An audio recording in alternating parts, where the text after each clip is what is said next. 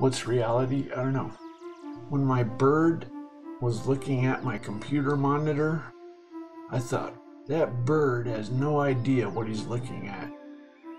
And yet, what does the bird do? Does he panic? No, he can't really panic. He just does the best he can.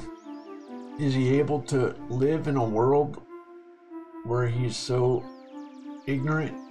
Well, he doesn't really have a choice. The bird's okay, even though he doesn't understand the world. You're that bird looking at the monitor, and you're thinking to yourself, I can figure this out. Maybe you have some bird ideas. Maybe that's the best you can do.